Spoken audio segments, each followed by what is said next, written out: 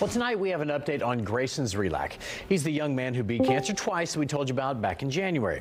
And now he's in another battle for his life. Yeah, he was hit while riding his skateboard, but tonight he's out of the hospital.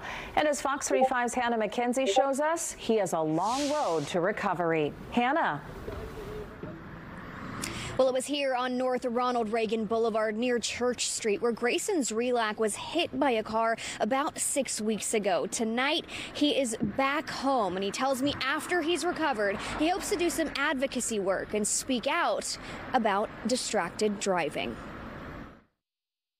2 days after his 19th birthday, Grayson Zrelak hit by a car while skateboarding on his way to work in Longwood. Now, after more than a month, he's finally out of hospital. It's nice to be able to sleep in my own bed. It's nice to eat my mom's amazing cooking. And it's just nice to be able to just sit down and relax. Zrelak's severe injuries left him in a medically induced coma for weeks. His prognosis uncertain. The trauma team doctors came up to us and let me know that he may not make it through the night.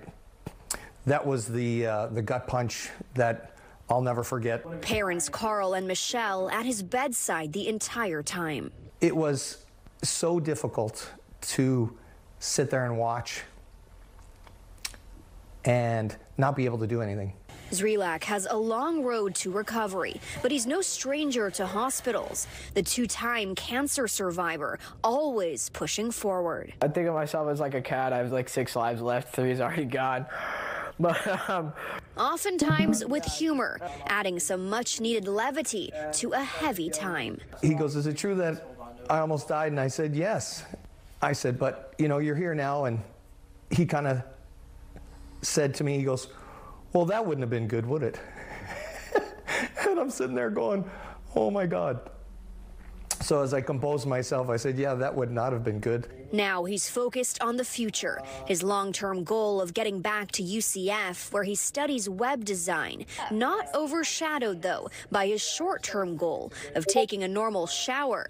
Between it all, Zrelak's positive outlook unwavering. If you're negative, you're never going to get anywhere in life. Always make sure every second counts and try to live your life to the fullest.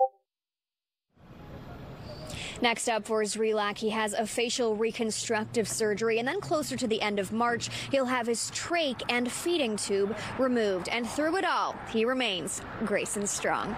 Reporting live in Longwood, Hannah McKenzie, Fox 35 News. Great to see him out of the hospital, Hannah. Thank you.